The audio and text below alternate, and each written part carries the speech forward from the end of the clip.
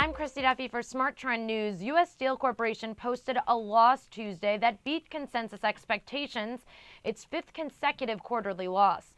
The company reported a first quarter net loss of $157 million, or $1.10 per share, versus last year's loss of $439 million, or $3.78 per share.